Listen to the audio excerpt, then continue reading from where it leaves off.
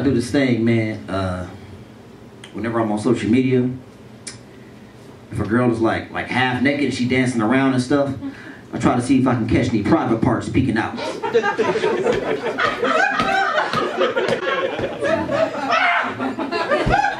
You know, looking nipple slips, piece of the labia, you know. I be seeing them sometimes.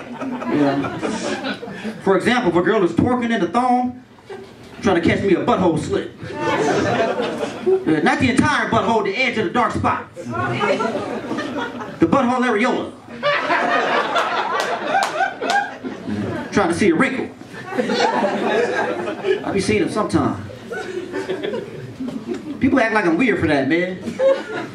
Like, oh, that's weird, you nasty. I'm like, man, please. This girl comes on public platforms to flap her cheeks for attention, but shame on me. Shame on me for trying to see the hole. Look, acting like I'm a creep. So?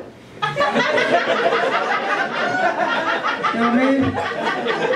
Yeah, man, people weaponize that word. I claim it. Like, yeah, I'm a creep, what about it? I'm not a creep and I don't want to harm you or drug you or nothing like that. No. I'm just trying to see the hole in your butt. That's all I'm trying to do.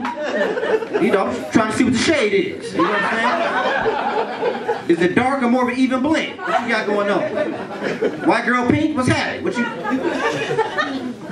What you got going on?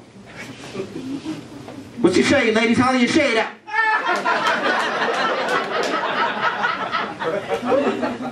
Oh, you're all shy, okay. Shy about the butthole shade. Chicks be doing anal bleaching, that's weird, man. That's some weird self-hatred. You know what I'm saying? How you color stuff on a butthole, you know?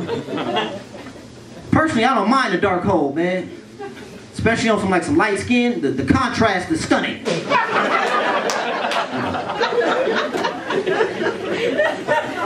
Adds character to the hole.